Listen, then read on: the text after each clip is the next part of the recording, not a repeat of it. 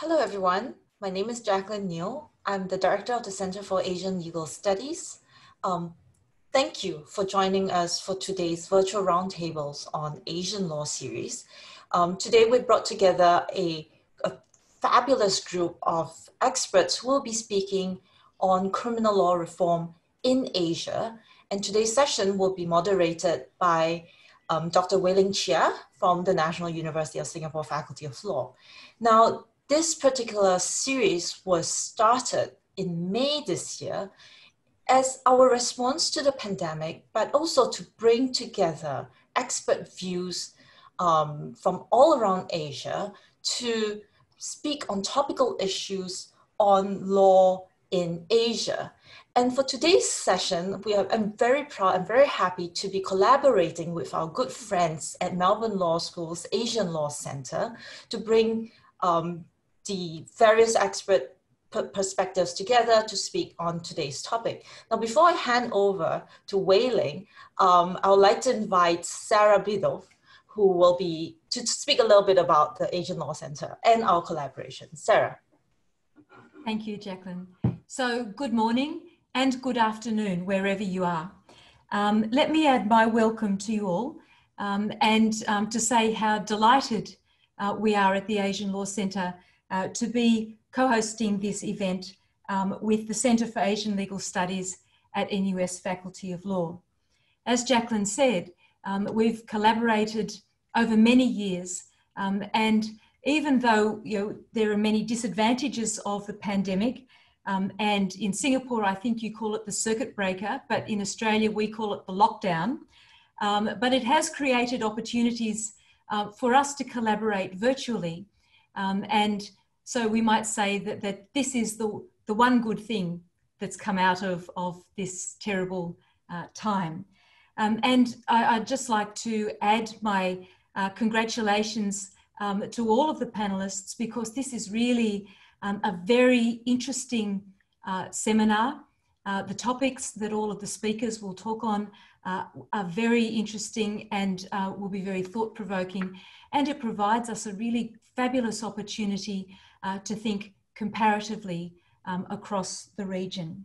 Can I say congratulations for today, and also to say that I look forward to the Asian Law Center and the Center for Asian Legal Studies collaborating a lot more in future, and we look forward to seeing all of you again at this and in future. So without further ado, let me please turn to Ling, who will be in charge of moderating this session. Thank you. Thank you very much, Jaclyn and Farah. So there have been significant law reform efforts in the Asia Pacific region in recent years. So for example, Singapore undertook a substantial reform in 2019. And these law reform efforts are particularly interesting as many Asian countries, specifically those which were former British colonies, have had the same penal code in substantially the same form since introduction by the British colonial authorities. So I'm really looking forward to our panel today and to hear from our experts. So our participants are experts on common law, criminal law reform. And I understand from our fantastic administrator, Fina, thanks for helping to organize this, Fina, that we have quite a few participants from civil law systems here today. And we're really looking forward to their participation and questions. In terms of questions, please use the Q&A channel. The button is on the bottom of the screen. What we will do is that we will address all questions at the end of everyone's presentation for organizational purposes. In terms of timekeeping, each speaker will be speaking for up to 15 minutes. I apologize, but I will have to intervene to ensure that we have enough time for Q&A after that. Q&A will be around 30 minutes. The entire session will last 90 minutes and will end at 12:30. So in terms of our speakers, we will first hear from Professor Stanley from the National University of Singapore. He'll be talking about, he'll give an overview of the various law reform efforts undertaken in various countries such as Singapore, Bhutan, Malaysia. And then we will hear from Professor Michael Ho from the University of Hong Kong, and he'll be presenting on gross indecency and the death penalty in Hong Kong and Singapore. We will then move on to hear from Professor Farah Binti Dusuki from the University of Malaya, She'll be speaking on Malaysia's path towards abolition of the death penalty, about public sentiment versus political will. Then we will hear from Professor Jamie Walvisch from the University of Melbourne, who will be presenting on a successful law reform campaign he was recently involved in to change the way by which personality disorders are taken into account during the sentencing process. So I will now pass this on to Professor Stanley Yeoh. The floor is yours. Okay, thank you, Ling. When I was first invited to speak on today's roundtable topic of criminal law reform in Asia, several broad themes immediately came to mind. One of these is political inertia, that is the lack of a political will to implement criminal law reform in any comprehensive way.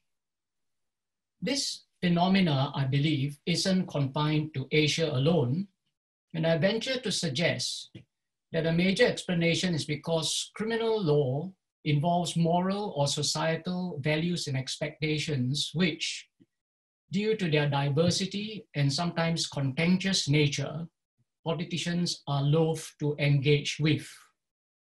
I note that the panelists, some of them that will follow from me, will be touching on some of these issues. With this as a backdrop, I would like to discuss two other broad themes which comprise influences on criminal law reform in Asia. The first of these is the role of legal scholarship in helping to move criminal law reform along. And the second is the past and ongoing influence of Western criminal jurisprudence on criminal law reform in Asia. I appreciate that these are huge topics, each of which could take up the program of a whole conference. Hence, my objective here will simply be to arouse your interest on these matters.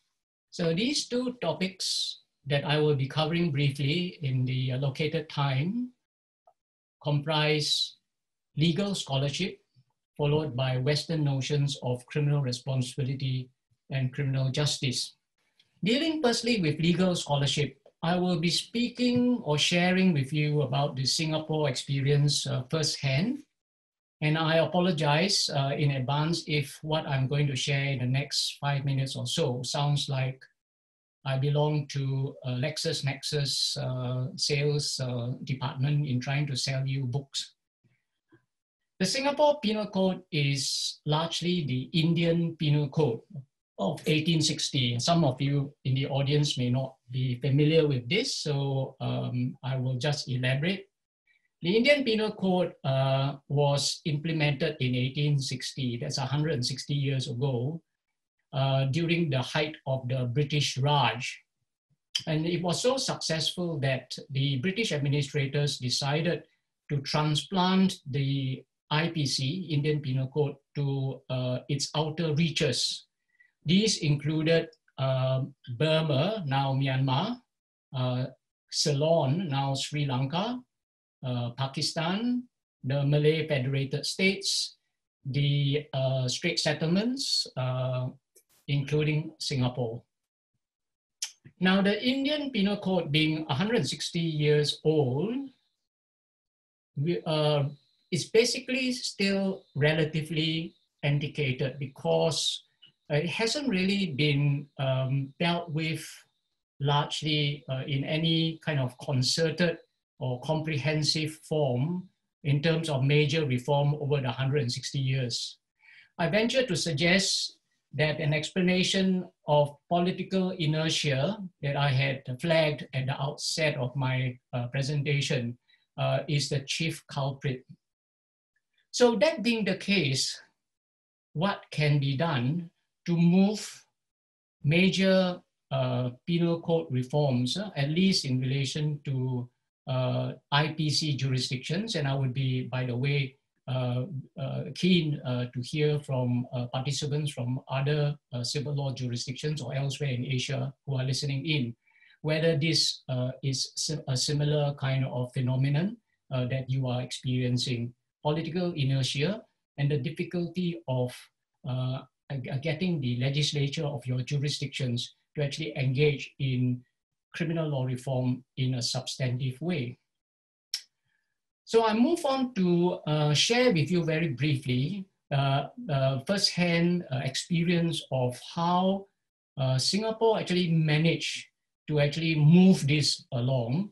As Ling had intimated in her introduction, if you see at the very bottom of the slide that you have there, we have very recently in Singapore the passing of the Criminal Law Reform Act of last year, with most of which came into force this year. So how did that really come about? Well, I would suggest that the legal scholarship had a significant role in moving this along. Now, when I came over to Singapore from Australia, I used to work in various universities in Australia. I came over in 2007 to the National University of Singapore and was assigned to teach criminal law. And at that stage, there were several books, textbooks on criminal law in Singapore, but all of which were, although very good ones, nonetheless, basically cases and materials.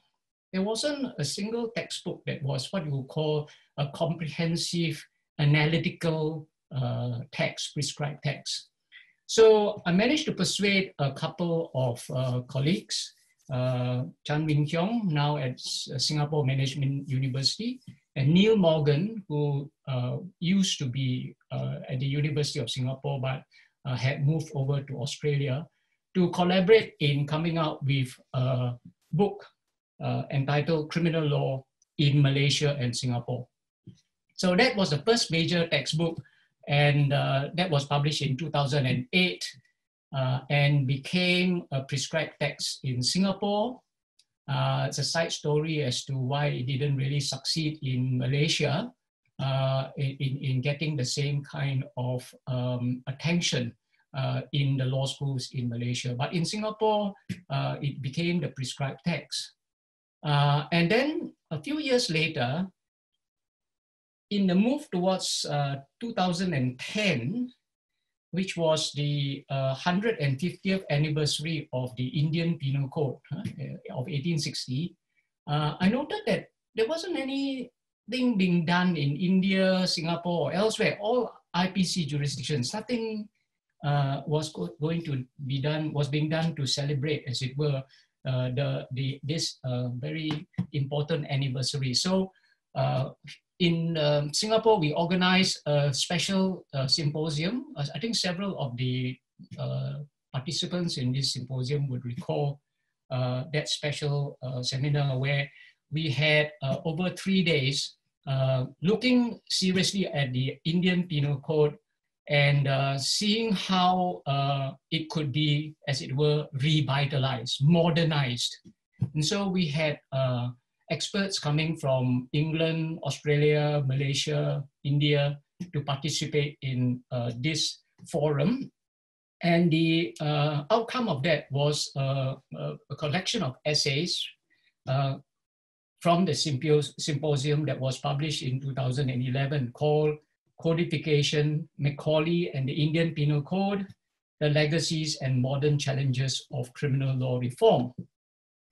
Now, this was then followed shortly after by a book proposing a model penal code for Singapore. Michael Ho, Chan Ming Cheong, and myself wrote this book, a spin-off in a way from the essays from that symposium that I just mentioned. And this book, Criminal Law for the 21st Century, a Model Code for Singapore, succinctly laid down what the law was in Singapore on one particular general principle of criminal responsibility, went on to have a section on, a brief section on comparative law, drawing particularly from England and Australia. And then the final part of each chapter comprised a proposal, a provision that would update or else fill in some gap that the Singapore Penal Code did not have or was in need for. So these, is, in summary, were, as it were, a collection of legal scholarship, one leading into the other. And then this is where it becomes important. The next point in the development of, or getting the law to change, in Singapore at least, was the participation of the courts themselves. So you notice there in the dot point in the slide, a healthy judicial culture or practice of citing legal scholarship in judgments.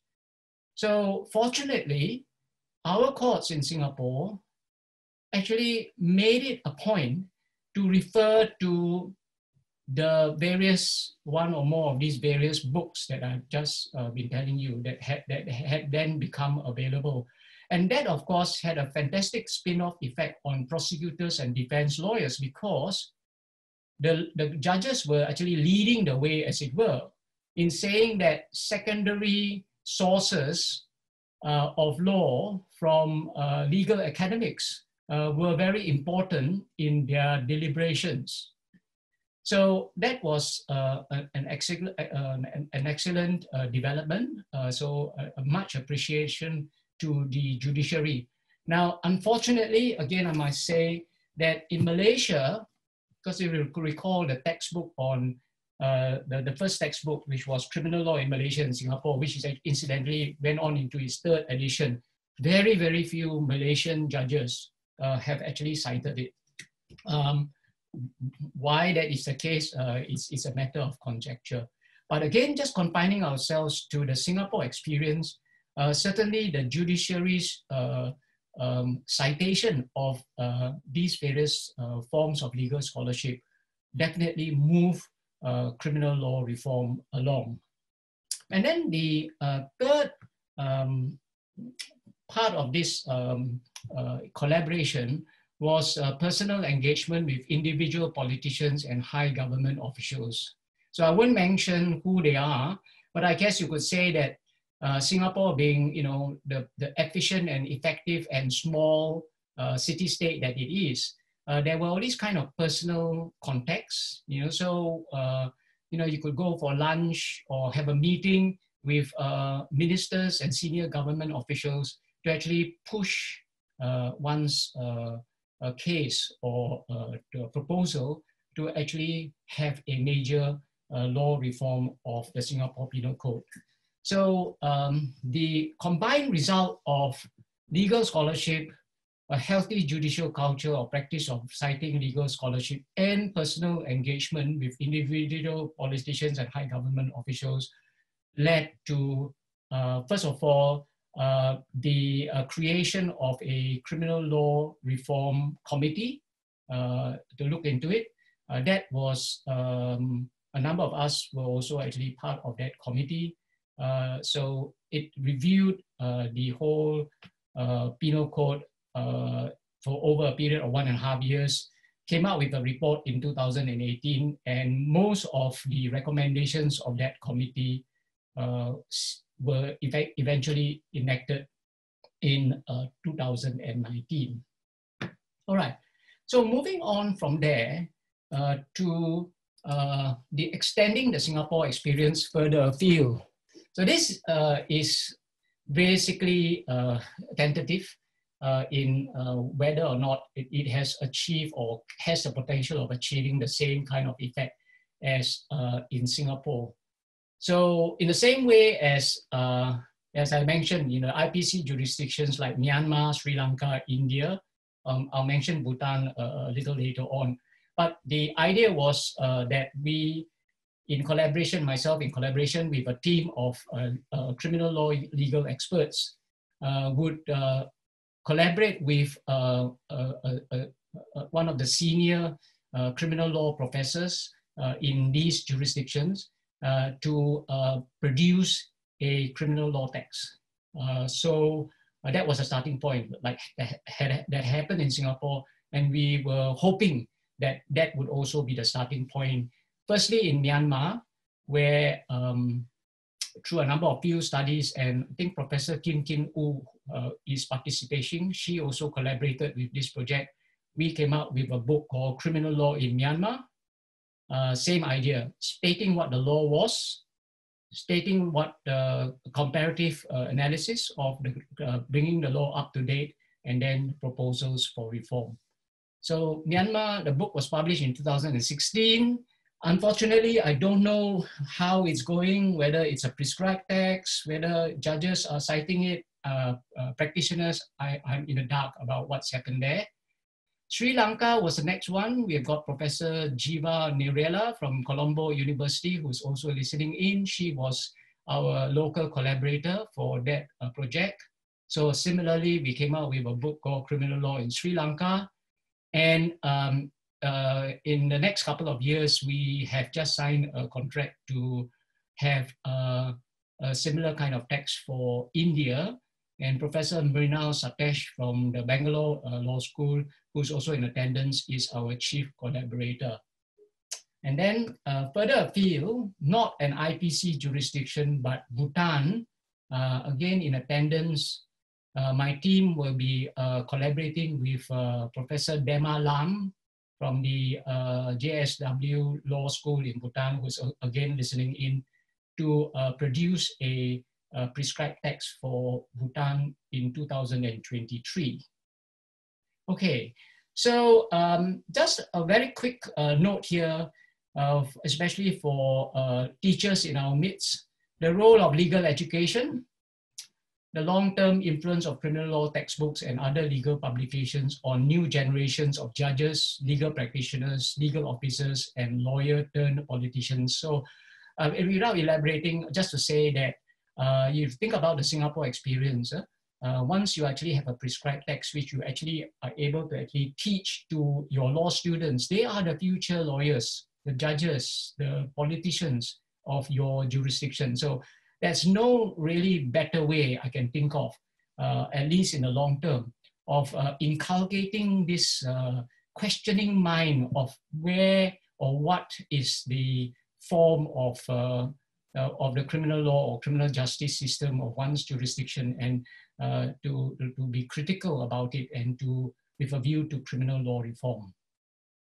Okay, in the remaining time that I have, I'll just very quickly point to another, what I would regard as another important influence on criminal law reform in Asia. And here I'm really going to flag it as an issue rather than offer solutions.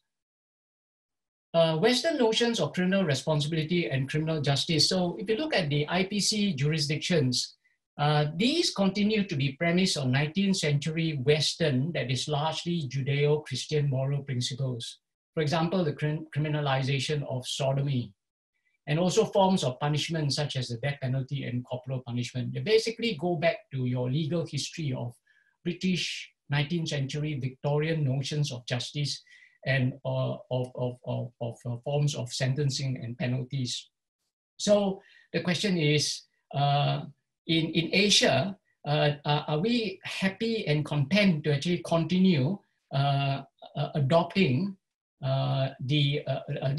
lastly, Western underpinnings? I mean, I should also say that if you look at least in Singapore and India and other jurisdictions, if ever there was, you had some kind of issue where the courts had to mull over, very often they would again look to especially English law, English developments, which would again reflect Western notions of criminal responsibility and the like. Is this a good thing, or is it acceptable? That's a question. Now, 19th century IPC jurisdictions you could understand because of the legal history behind it, but Bhutan, where I've had the opportunity to actually work for the last couple of years, is an interesting phenomenon because... I'm sorry to interrupt, Stanley, just to let you know that your time is up. So, but please continue to finish. Okay, just one more minute, thank you. Very recent example of transplantation of Western criminal code in an Asian country, 2004. Bhutan's penal code largely adopted the US model penal code of 1962, right? So that was, and I think Bhutan is already feeling it. There are many provisions in their code which seem to run counter to cultural religious norms drawn from Buddhist principles and of restorative justice practices in the community, right? So I leave you with this question: is there room for a distinct Asian criminal law or justice jurisprudence? Thank you. Thank you very much, Stanley, for that fascinating presentation. We'll now move to Professor Heong. We'll be talking about Hong Kong and Singapore. Right, let me perform this share screen thing. Just a few seconds. Right, I assume that the share screen is working. What I'm going to say actually is it's a good compliment to what Stanley was talking about. Yeah, I think Stanley's talk was essentially on sort of regular criminal law. Yeah, by that I mean a criminal law which is driven primarily by criminal justice considerations. Yeah, what I will be talking about is are two particular areas. Yeah, by no means the only ones, where it would appear that criminal justice considerations somehow take a back seat. Yeah, and there's some other some other impetus that's going on, yeah, apart from criminal justice considerations, yeah. And I've chosen two such areas, yeah. One is the death penalty, and the other is gross indecency, yeah, or same-sex sexual activity. I can only profess expertise in essentially two jurisdictions, yeah. So it's Singapore and Hong Kong, yeah. And it makes a fascinating comparison because despite the similarities between these two jurisdictions, the paths that they have taken are quite different, yeah. And it's interesting to see why. I think I don't need to go too much into the similarities between Singapore and Hong Kong, yeah. Right, the principal ones, of course, being that both were British colonies, both inherited the common law, and notwithstanding the fact that Hong Kong never adopted the penal code as such. Yeah. So Hong Kong's criminal law is very much like English criminal law. So it's a mixture of common law and statutes modifying the common law. Yeah. Apart from that, I would think more or less technical difference. Yeah. The similarities are quite persuasive. Yeah. Right. Small jurisdictions, a very strong common law English-speaking tradition, predominantly sort of Chinese, overseas Chinese culture. Yeah. Of course, there are differences, of course, in Singapore's demographics, yeah, but still predominantly Chinese, overseas Chinese culture. Yeah. Now, as you can imagine, yeah, the death penalty, right? At one time, of course, both Singapore and Hong Kong brought in the practice of executions, yeah, as British colonial practice in the 19th century. Yeah.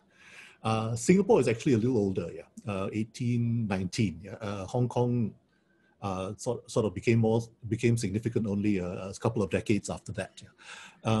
But a very similar phenomenon. Yeah. The death penalty was brought in by the colonial administrators. Yeah. In Singapore, after the penal code was enacted, yeah, right. Essentially, there was a mandatory death penalty for murder, discretionary death penalty for treason, and again, mandatory death penalty for piracy, endangering life. Yeah. Hong Kong is almost an exact mirror of that. Yeah, through the common law and through Victorian statutes. Yeah. So again, mandatory for murder. I'm not sure whether it was mandatory or discretionary for treason. Yeah, but it's likely to have been. I don't know. Yeah, I'll have to look that one up. Yeah, but and of course that piracy provision. Yeah, it was also in Hong Kong. Yeah. So, and in practice, very similar. So there were executions, but mainly, if not exclusively, for murder. Yeah, both in Singapore and in Hong Kong. Yeah. So this was colonial Singapore, colonial Hong Kong. Yeah. Now, things began to diverge here. Singapore achieved self-government in 1959, yeah. And since, self-government in 59 and independence, well, from Malaysia, yeah, in 1965, yeah. And since then, and after that, yeah, Singapore went into what I would cheekily call the golden age of the death penalty, yeah. Where the government of Singapore, yeah, now the independent government of Singapore, yeah, introduced the death penalty to a few other crimes, yeah, right? Essentially, kidnapping, discretionary, firearms, mandatory, and drugs, mandatory. Yeah, and the drugs one is the drugs death penalty for drugs is the one that is statistically significant. Yeah.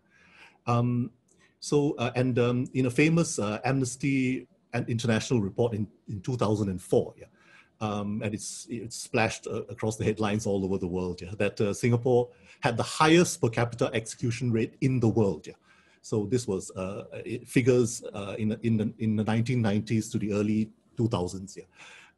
And this is quite an achievement. I mean, to best even United States, Iran, and such Saudi Arabia and such other countries which are more commonly associated with the death penalty. Yeah.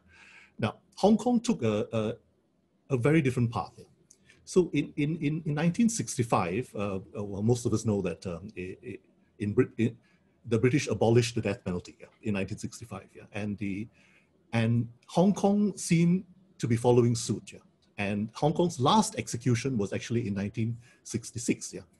And but the death penalty was not formally abolished until 1993. Yeah. Nonetheless, yeah, the last execution being in 1966. So between 66 and 93, the practice is the familiar one of people being sentenced to death but not executed. Yeah. So there was a moratorium on executions. Yeah. So what happened was that people were routinely pardoned by the governor. Yeah. In one striking event in 1973, the governor refused to pardon a particular offender, yeah, for murder, but he was promptly overruled by London. Yeah. So Her Majesty in London, or Her Majesty's government, yeah, said that they would not, practically said that they would not under any circumstances allow an execution to go on. Yeah. And in 1993, there was the formal abolition. Yeah. Now, after that, yeah, so we come now to perhaps the modern period, the modern period. Yeah. And the interesting thing is that are we seeing a reconvergence? Yeah. So if you see Singapore moving off into the death penalty enthusiast sort of world, and Hong Kong going towards abolition, and now the trends may be reversed. Yeah. Why do I say this here? Now, in Singapore, since Amnesty's report in 2004, yeah, there have been a dramatic reduction in executions here. From being the world's highest to, you know, it's now off the charts here.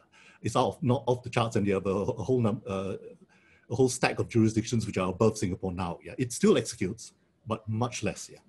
And in 2014, not so long ago, there were amendments put in place, yeah, providing an escape route, as it were, for people who are mere couriers of drugs, yeah, and who cooperated with the investigations. Yeah.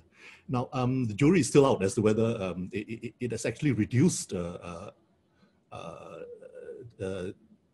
executions, but even if it didn't, yeah, symbolically, it is, I think, a retreat. Yeah. One is also able to see, yeah, in recent judicial decisions, yeah, of the highest court, yeah, Court of Appeal, a certain intensification of judicial scrutiny of capital cases. Yeah. Right. So we've had I'm not sure the line or string or several strings or several lines, but we've had this group of cases here, which quite surprised the local profession, yeah, which resulted in capital convictions being overturned, yeah, for a whole set of reasons, yeah, and many of which have to do with assessment of evidence and all that, yeah, and observers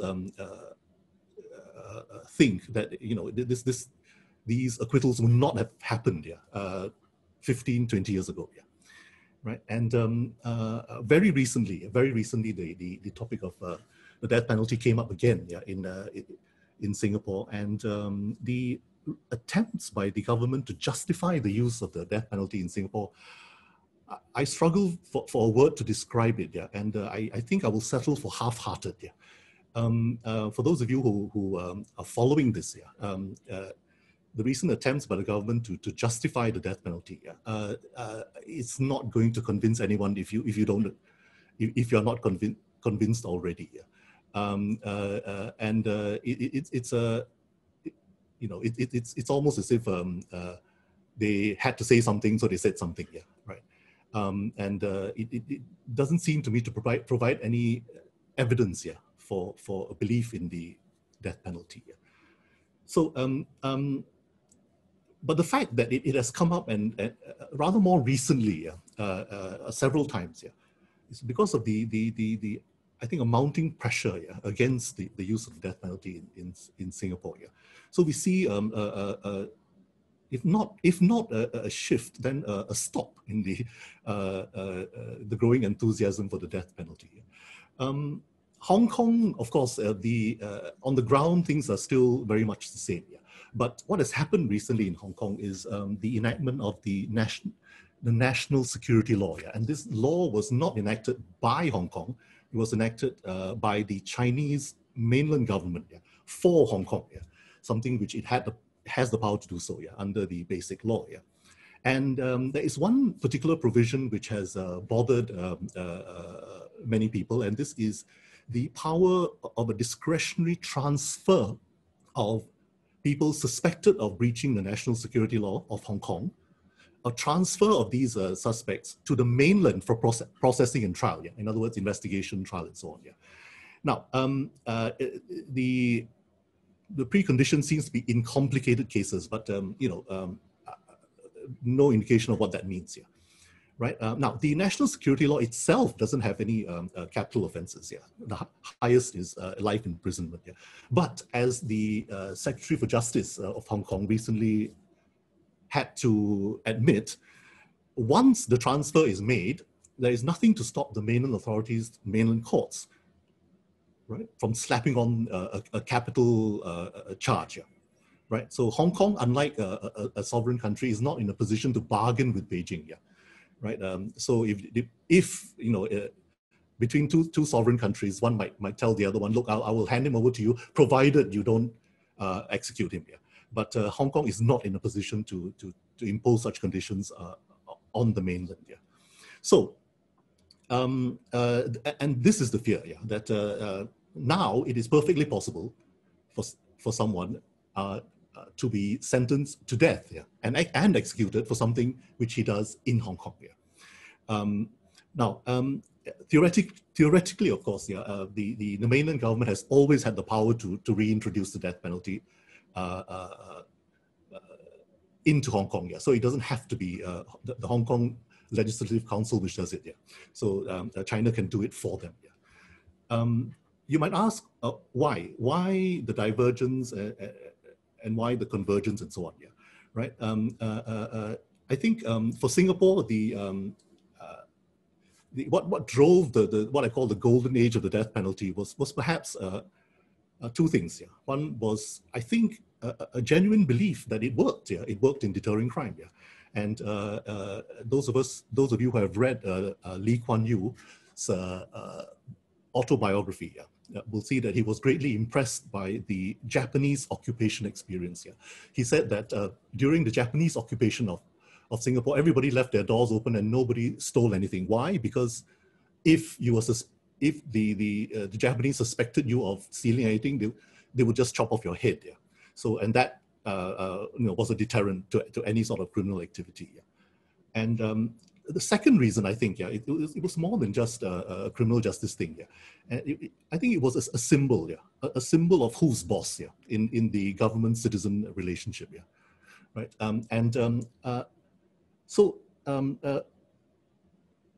What has happened, yeah, since the 2004, this sort of waning enthusiasm for the death penalty, yeah, I think that is probably triggered by the fact that there is really, I think, no real conviction, yeah, in the government that it works. Yeah. Now, if there is a real conviction that the death penalty has worked so wonderfully for Singapore, the drastic reduction in executions after 2004 cannot be explained. Yeah. Right. I think that rationale is now gone, or at least very shaky. But I think what remains is the second one, yeah, the sort of political significance of who's boss, yeah, in the government-citizen relationship, yeah. Now, even that may now maybe be called into question, yeah. There are generational changes in Singapore, things which the older generation will prepare to accept. Hi, Michael. Yeah. I'm just intervening to let you know that your time is up. It's up completely. Yes. Okay. Yes, okay. Yeah. Okay. Can you give me 2 minutes to finish up? Yes. Just to let you know. Okay. Yeah. So there are generational changes, and the things which the older generation were prepared to accept. Yeah. The younger generation perhaps are not. Yeah. And this was demonstrated by the results of the recent general elections 2020. Yeah. Right. Hong Kong, a great deal of the impetus, yeah, the reason for the moratorium after 1966 was, I think, essentially a colonial one, yeah, as in you follow the mother country, yeah. But I think the impetus in 1993 in formal abolition was a fear of mainland encroachment. Yeah, the fear was that if the death penalty remained on the books, it might be used, yeah, by true mainland influence, yeah, to sort of tame Hong Kong. Yeah. So and with the enactment of the national security law, that this feeds into the fear. Yeah. Why does Singapore still retain it? Yeah. I think the answer is that I think it has more to do with politics than criminal justice. Yeah. There is no significant difference in serious crime rates, perceptions of public safety, and even public opinion in the death penalty between Singapore and Hong Kong. Yeah? If you poll the people of Singapore and Hong Kong, you're probably likely to come up with the same kind of 50-50, 40-60 kind of a division between those who agree and those who don't. Yeah. So that, I think, is the situation. Yeah. I have no time to discuss the second one, which I wanted to. I will perhaps leave that for Q&A if there are any. Yeah. Thank you very much. Yeah. Thank you, Michael. I'm sure we'll find some time to discuss your thoughts on gross indecency during the Q&A. We will now move on to Dr. Farah from the University of Malaya. Good morning. First of all, thank you. Thanks to NUS for the invitation. I'm happy to be here today with all of you, with distinguished speakers and panel. Professor Ho has made my task easier because I do not need them to go behind the rationale of death penalty and all that. So I'm just going straight to the topic of Malaysia's path towards the abolition of death penalty. We will be looking at public sentiment against political will. Now, the current state of affairs. Now, as of October 2019, there were 1,275 inmates who have been sentenced to death, including 24 who have failed in all their possibilities of appeals and pardon. But all have been given moratorium pending the outcome of the process towards abolishing mandatory death penalty.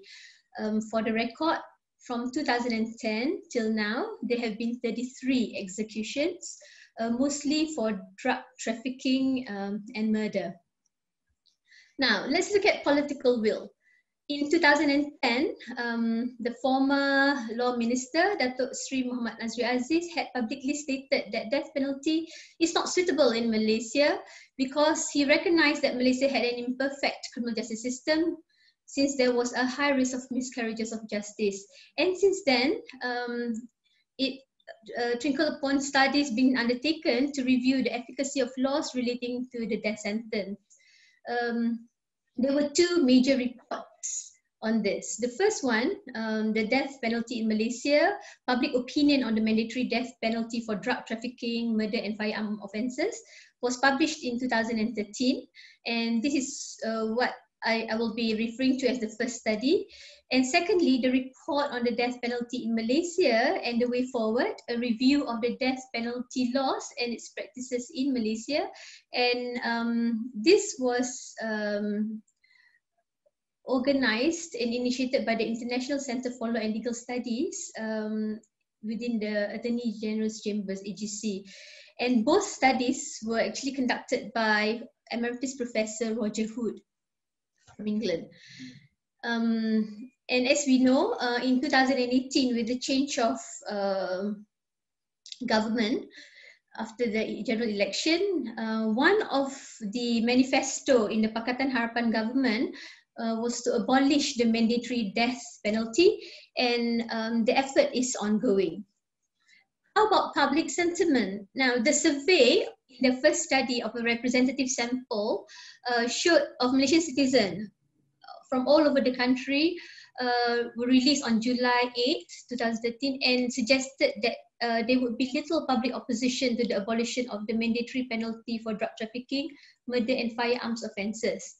And this led to the more official study commissioned by the former Attorney General, Tan Sri Abdul Ghani Patair. And at the study's conclusion in 2016, ICELS, the International Centre for Law and Legal Studies, recommended to the Cabinet the total abolition of the death penalty in Malaysia. Now, the result of the two studies, and also with political will, of course, it resulted in the effectiveness of the death penalty as a deterrent, recognized in the amendment to the Dangerous Drugs Act 1952, which removed the mandatory death penalty for the drug-related offences. And the then minister said that this was a baby step towards the eventual total abolition of the death penalty. However, it is to be noted that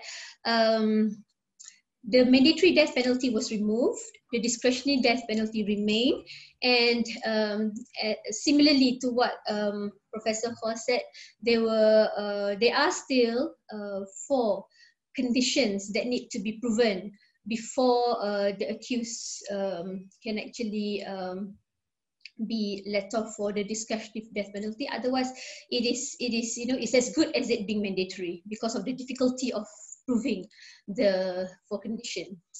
So public sentiment, the most recent and extensive study was the one done in 2013 by Professor Roger Hood.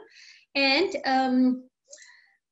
initially, although generally there seemed to be a high support for death penalty, but the support for death penalty decreased when they were given, the respondents were given actual scenarios.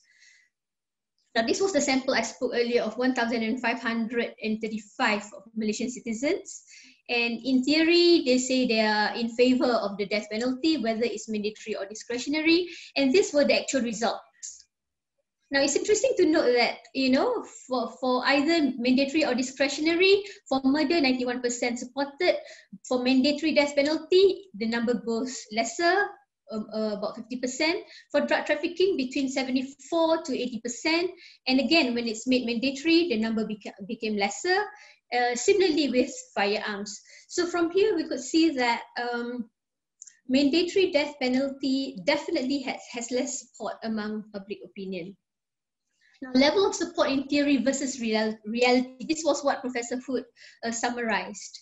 When asked to say what sentences they would themselves impose on a series of scenarios, all of which were subject to a mandatory death sentence, a large gap was found between level of support in theory and the level of support when faced with reality For example, for none of the 4 scenario drug trafficking, more than 30% choose the death penalty. Even in one case, it was a case of smuggling 25 kilograms of heroin. Only 8% chose death in the scenario cases that they judged. And regarding the 6 murder scenarios, a majority chose death in only 3 of the cases, the highest proportion being for a recidivist robber. And of the 56% who said they favored the mandatory death penalty for murder, whatever the circumstances, really only 14% of them actually chose the death penalty for all the scenario cases they judged. Now, this was only 8% of the total number of the respondents. So when judging 2 scenarios where a firearm had been discharged during a burglary, only 20% chose death in the most serious case, where the person fired at has been wounded. So, well, in conclusion, only 1.2 persons in 100 thought that the death penalty was the appropriate punishment for all the 12 scenario cases of murder, drug trafficking, and firearm offences that were judged. This showed decisively that the vast majority favoured a discretionary use of death penalty rather than mandatory. And the main reason why people chose the death penalty was retribution, and when against it, they said it would be a disproportionate punishment. And deterrence was mentioned by no more than 15%. And when interviewees were asked whether they would support the death penalty if it were proven that innocent persons had been executed, the proportion in favour for murder fell to 33%, for drug trafficking to 26%, and to 23% for firearm offences. So conclusions derived in the study is that greater number of executions was ranked as the least effective policy for reducing very violent crimes leading to death and for reducing the amount of trafficking in illegal drugs. Now, this finding suggests that there would be little public opposition to abolition of the mandatory death penalty for drug trafficking, murder, and firearm offences. And public support for the death penalty for murder is also lower than is perhaps assumed, so may not be regarded as a definite barrier to complete abolition. Now, let's look at more recent developments, because those were in 2013 and 2016. The Pakatan Harapan's success, about a year later, on the 5th of July, there was the proposal to replace the mandatory death penalty with death penalty at the discretion of the court or alternative penalty. And on the 12th of July, the government decided to abolish the mandatory death penalty of the 11 offences which were subjected to the mandatory death, 9 in the Penal Code and 2 in the Firearms Increased Penalties Act 1971. And on the 29th August, a month later, the Cabinet approved the setting up of a special committee to study and recommend alternative sentences to replace the mandatory death penalty. So it has to be clear here that on the issue of abolishing mandatory death penalty, that is settled. The committee is really to look into alternative sentences to replace the mandatory death penalty. And the special committee would conduct a comprehensive study and review of existing sentencing policy and recommend appropriate replacement for the mandatory death penalty. Now, the committee consists of 9 individuals. There were 2 former chief judges, 1 retired Court of Appeal judge, 1 former Solicitor General, and 1 retired senior officer of the prison department, 2 ST members of the Bar Council, and 2 academics, 1 criminologist from Science University of Malaysia, and myself from the law faculty of UM. And the methodologies employed, I'm quite happy to share that it was rather extensive. The committee conducted desk review, wrote to many experts around the world to garner their views. We had online public survey, we conducted town halls, and there were also focus group discussions. Now, there were 6 general town halls. We went to Penang, Jaya, Johor Bahru, Sabah, Sarawak, and Kota Baru. I'm not at liberty to report on the final outcome of the study, the recommendations that we made, because it's now awaiting for a presentation to the cabinet. But I can share here that the feeling is almost similar across the different town halls, in that whilst many were generally not supportive of total abolition, but generally they were supportive of abolishing mandatory death penalty. And the focus group discussions, there were 5. We conducted separate ones between the government MPs and the opposition MPs, the religious community leaders, Muslims and non-Muslims, and also we met representatives from the different CSOs and NGOs. And finally, we had focus group discussions with affected parties, the death row inmates themselves, the family members of the victims, and the family members of the death row inmates. Finally, the online public survey was conducted to garner public opinion on the abolition of mandatory death sentence and to obtain views on alternatives and punishments. And a total of 6,284 were completed and received between mid-December to mid-January. And the findings of the study were presented to the Minister, the late Yang Berhormat Datuk Sri Wee Tong in February 2020. And as we all know, many things happened post-February 2020. The government collapsed and COVID-19 pandemic took over, and we are still waiting and hopeful. So way forward, there is still a lot of work of advocacy needs to be done, sharing of findings. For example, among the reasons always given is that, oh, this is death penalty is sanctioned by religion, therefore it must be upheld. But really, is it? So that is why there are studies currently being conducted on to see what are really the religious scriptures that support death penalty, or rather dispute it. And this ought to be shared further so that the public will have clearer understanding of what really is required and what is not. Greater engagements between political and community leaders and stakeholders so that greater understanding can be achieved. For example, it needs to be understood that our criminal justice system is definitely not a perfect one. Mistakes happened, and even the judges that we met expressed that, you know, they would be a lot more comfortable if the discretion is given, because based on the facts of the case, when facing certain offences, it's really very difficult to decide, and it would lead to, you know, them giving acquittals instead of conviction, because giving a conviction would definitely lead to mandatory death sentence. And of course, we need to raise and educate people, raise public awareness by having programs on all levels of society to make them understand what would be the implications. So until a firm decision is made in respect to, because an act needs to be passed in order to effectively abolish mandatory death sentence, and laws need to be amended. And until that happens, moratorium is still in existing for all of those awaiting death row. And also, as I've said, at that time it was 1,275, it may be more now. And also to see what are we going to do with, you know, those who have really exhausted their appeals and pardon, because until and unless the death roll is actually conducted, they will not really exhaust their opportunities to pardon.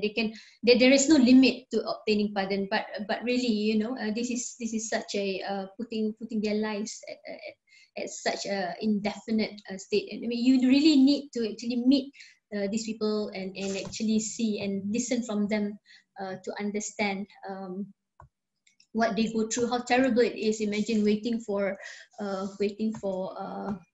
you know, your time is up. Thank you very much. Thank you very much, Dr. Farah, for that really interesting presentation. We'll now move on to Dr. Jamie Walvisch from University of Melbourne, who will be talking about the sentencing process. Apologies, I had not unmuted myself. Let me start again. Hello everybody, hopefully you can now see me and see my screen. Thank you very much for having me here today. Thanks very much to Jaclyn and the Centre for organising such an interesting event. I have very much enjoyed hearing each of the other presentations and look forward to the discussion afterwards. The reason that I've been asked to present here today is because I've had a long history in criminal law reform, having worked for various Australian law reform agencies over the past 20 years. And in this capacity, I have frequently been involved in what I consider to be a very traditional process of criminal law reform in Australia, which it sounds is very different from other parts of Asia, which is where the government identifies an area it considers to be in need of potential reform, and then it outsources its research capacity to a quasi-independent law reform agency, such as the Victorian Law Reform Commission, where I worked. These agencies then conduct their research, they meet with various stakeholders to discuss the relevant issues, and then they draft recommendations for the government, who may or may not choose to implement them. Now, obviously, this is a very important and very useful process for achieving wide-scale reforms of the system. So those kind of reforms that require governmental intervention and backing. But often there are smaller, important issues that really need to be addressed, but which are unlikely to make it onto the government's agenda, perhaps because they're not considered a priority, the kind of political inertia that Stanley mentioned, or perhaps because they're even politically unpalatable, so no government will want to touch them. What do you do about these kind of issues? Well, there's obviously a number of ways in which you can try to do something. As an academic, you can write about it in the hope of inspiring some kind of change in the way that Stanley mentioned has recently happened in Singapore. As a political activist, you can run campaigns, perhaps of the type that Farah just mentioned, hoping to garner sufficient community support to your cause to force governmental intervention. As a community member, you can write to or meet with your politicians or make submissions to any inquiries that happen to be happening. As a lawyer, maybe you can develop some kind of a test case to take to court in the hope that it will result in some kind of reform. And again, all of these methods can be very useful in achieving significant change. In my view, criminal law reform is a process that should be addressed from as many different angles as possible.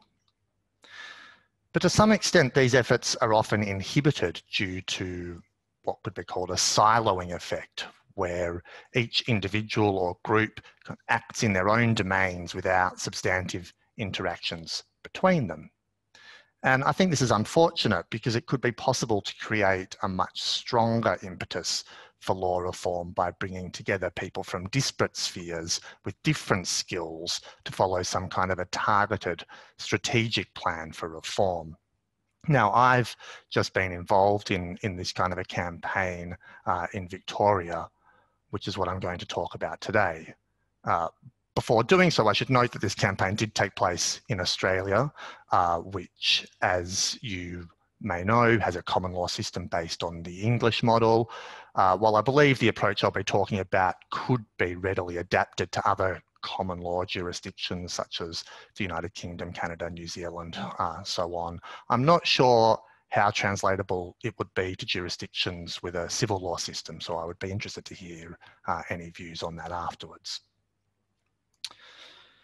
So the legal issue that this campaign addressed was the way in which personality disorders should be taken into account in sentencing. Since you're not all Australian sentencing scholars like me, let me give you all a little bit of background to this issue.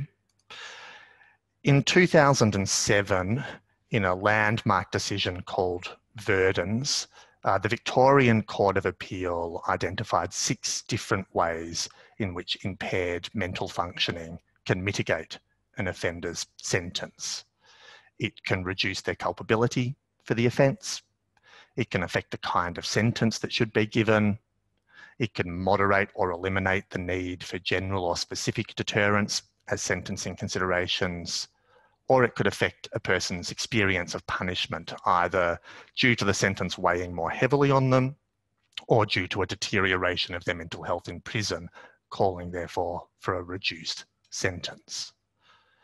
Now, these principles which came to be known as the Verdens Principles and which were subsequently adopted in all Australian jurisdictions as well as in New Zealand, was stated to apply whenever the offender was shown to have been suffering at the time of the offence or at the time of sentencing from a mental disorder or abnormality or an impairment of mental function, whether or not that condition could properly be described as a mental illness. And the court in Verdens made it clear that this was intended to be a broad definition.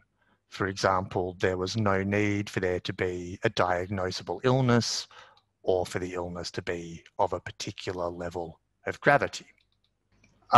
In the 2015 case of O'Neill, the Victorian Court of Appeal decided to restrict the application of these principles, excluding personality disorders from their scope. And they did so on the basis that they didn't consider personality disorders to be illnesses, which impact upon the capacity of individuals to perceive the world around them or to respond to it. And so they didn't think that personality disorders constituted a mental disorder or abnormality or an impairment of mental function. Now, I wrote my PhD about Verdens, and I had significant concerns about this judgment. To me, it appeared to demonstrate a lack of understanding of the nature of personality disorders, which can adversely affect a person's perception of the world and their response to it. That's the very reason why they're considered to be disorders. It also minimised the potential effects of personality disorders, which can significantly impair a person's mental functioning. Now, these misunderstandings and the limitation of the operation of the Verdens Principles seems likely to prevent the courts from being able to appropriately tailor their sentences to the specific needs of the offenders, such as by ordering appropriate treatments for personality disorders that have been shown to be effective. And I thought this seemed likely to result in significant injustice for some of the most disadvantaged and vulnerable people in our society. So I decided that I should do something about it. Now, while my initial inclination as an academic was simply to write an article critiquing the decision, I thought that was unlikely to have much impact coming solely from a legal academic. So instead, I approached one of Victoria's leading forensic psychiatrists, Dr. Andrew Carroll, to see if he was interested in co-authoring a paper with me. Fortunately, he was, and so we wrote a detailed critique of the decision, both from a legal and a psychiatric point of view. And we published this article in one of Australia's leading generalist law journals, the Melbourne University Law Review. Having laid the groundwork for our future advocacy, we then decided to promote our message. Now, it seemed unlikely that the government was going to be interested in this issue, as we were advocating for offenders with personality disorders to be treated more leniently, which really doesn't sit very well with the law and order agendas of all major Australian political parties. But it also wasn't actually an issue that required governmental intervention, because there wasn't a specific statute that needed to be amended. The law in the area had been developed by judges and so could be changed by judges. So judges became the main target of our advocacy. Using our different networks, we both managed to secure speaking engagements at various events that were widely attended by the Victorian judiciary. So, for example, I spoke at the Victorian County Court Judges Annual Conference. Dr. Carroll spoke at an event organised by the Judicial College of Victoria. And our preliminary aim was one of consciousness raising, to make judges more aware of the nature of personality disorders and the problems with the O'Neill judgment, in the hope that if they ever had a case in the area, they would decide things differently. But we also realised there was little hope of this achieving substantial change, because even if, for example, a county court judge was persuaded by our arguments, which many of them appeared to be, as lower court judges, they were likely to feel bound by the Court of Appeal's judgment in O'Neill, and so would be unable to do anything about it. Even if they did take a different approach, it would have little precedential value and could be overturned on appeal. The best we could really hope for from these judges was a plea to the higher courts to change the law. So to help this along, we embarked on stage 3 of our plan, which involved bringing a test case to court and powerfully presenting our arguments to the Court of Appeal. Now, to achieve this, we needed the involvement of a legal practitioner working on the ground. So we approached Tim Marsh, who was the Chief Counsel of Victoria Legal Aid, who are an independent government-funded organisation that provides free legal representation to people who can't afford it. We were hopeful that Legal Aid would be supportive of our aims because the O'Neill decision would detrimentally affect a large number of their clients. Unfortunately, they were. So together, the 3 of us formed a strategy to try to identify a good vehicle for a test case at the earliest possible opportunity. This would allow Dr. Carroll to examine the client and prepare a very detailed report for use in the court proceedings. And it would allow Mr. Marsh to be involved from an early stage, presenting our arguments as powerfully as possible to the court. So Dr. Carroll and I approached various organisations such as Spectrum, who are Victoria's personality disorder service, and asked them to advise us of any cases they became aware of. And Mr. Marsh did the same through his legal aid networks. And it was in this way that we became aware of the case of a woman called Dahlia Brown. Now, Dahlia was a young woman who, a few days after her 18th birthday, had committed a series of minor arsons in supermarkets and convenience stores. A few days later, she set a 4th, much more serious fire at a vacant house where she used to live, burning it to the ground. And she pleaded guilty to a number of counts of arson. Because we were prepared for this, Dr. Carroll was the psychiatrist who examined her, and he diagnosed her as having a severe personality disorder with detachment and a borderline pattern. And he considered this disorder to be very strongly linked with her offending. All of her motivations for setting the fires related to it. Dr. Carroll gave very powerful evidence about the nature of personality disorders in court, and he gave evidence about how, in his view, these disorders clearly constitute an impairment of mental functioning. Now, the judge at the sentencing hearing wanted a second opinion on this, and so he asked the prosecution to retain their own experts, which they did. And that expert gave similar evidence to Dr. Carroll about the nature of personality disorders, because that view represents current psychiatric thinking in the area. Now, while the judge in the case was sympathetic to our views, as anticipated, he didn't feel himself to be bound by O'Neill, and so he held that the Verdon's principles applied.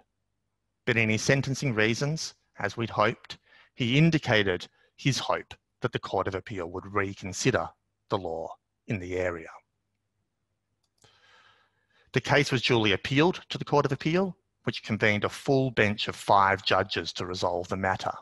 Now, interestingly, by the time this case came to be heard, the prosecution themselves had come to agree that the Verdon's principles should apply to personality disorders.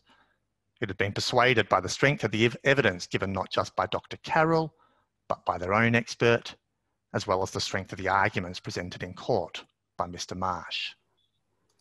And the court agreed. Jamie, I'm sorry to interrupt you, just your time is up. Yeah, all right, I'm just at the very end here. Okay. And the court agreed, overturning the O'Neill decision.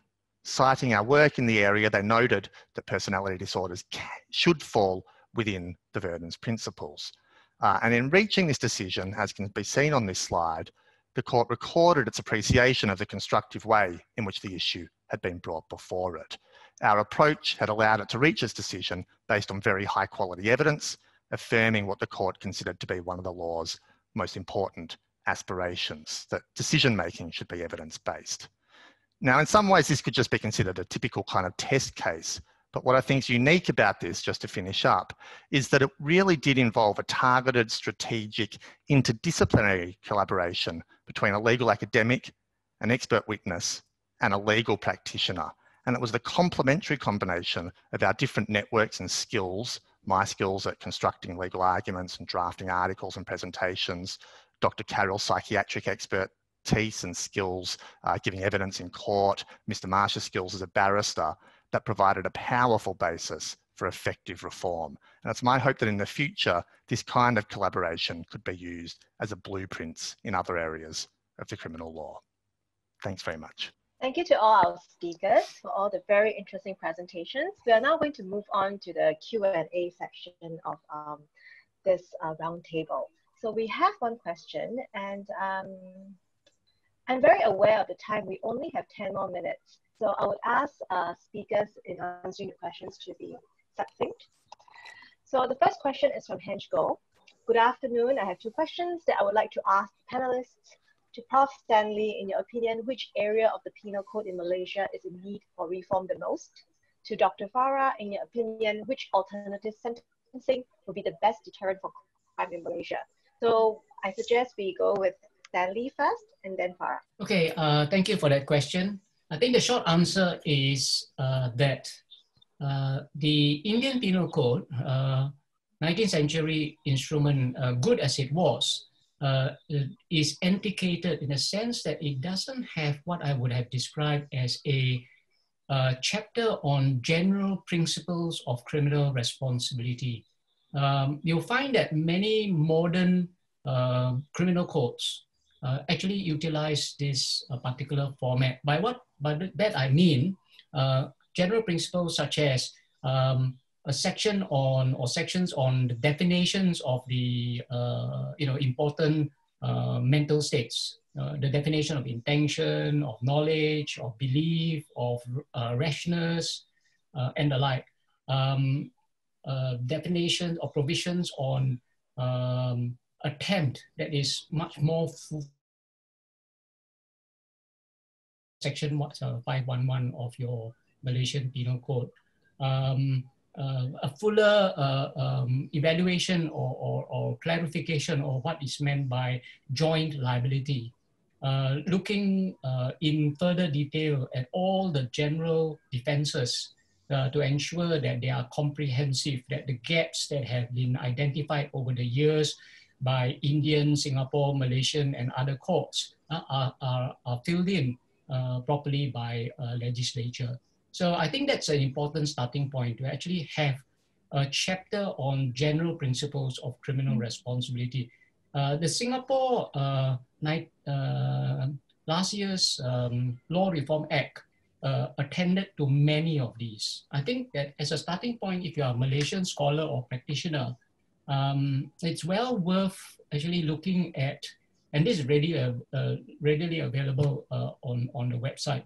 If you Google something like Criminal Law Reform Committee of Singapore, you find a 300-page document of the thinking of the committee in recommending certain revisions to the Singapore Penal Code, which I mentioned, many of them have since been implemented. So if you want a bit more of a commentary or background to these reforms that are now part of Singapore law, including things like the definition of intention and the like, that's a very good source of information.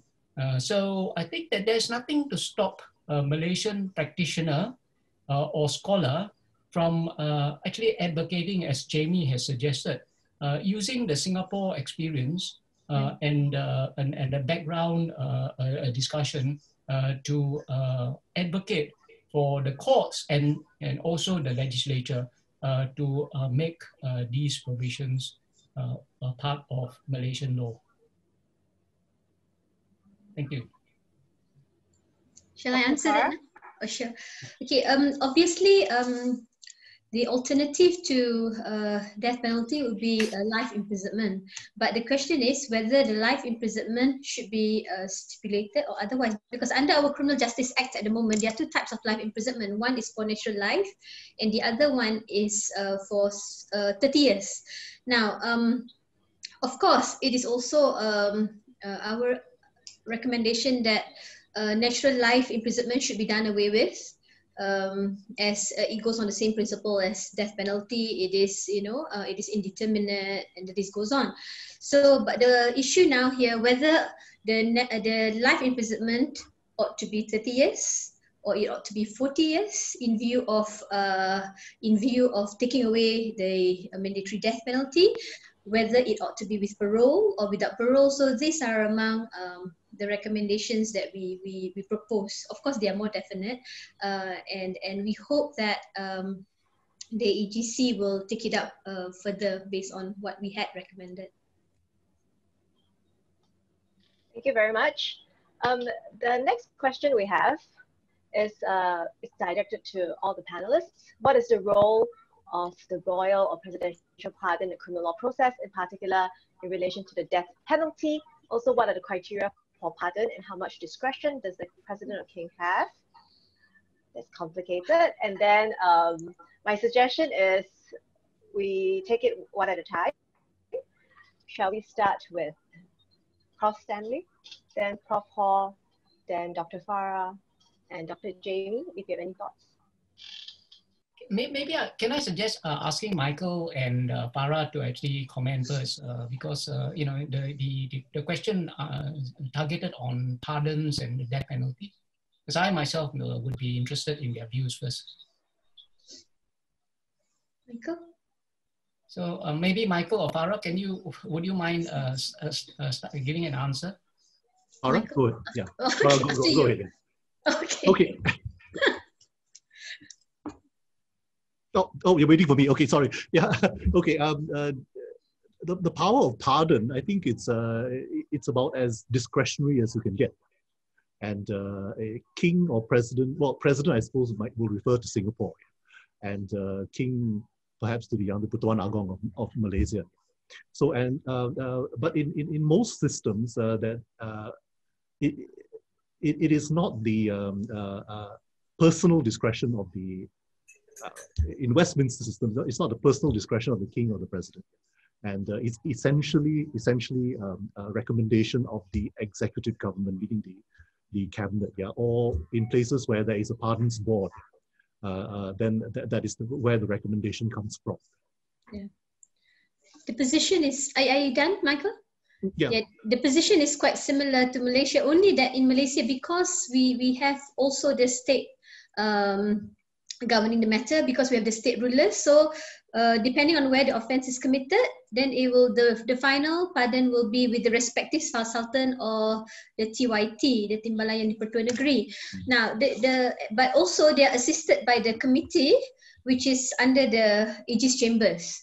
Now, the practical problem to this, which led also to the move towards abolishing mandatory death penalty, is that they don't sit regularly.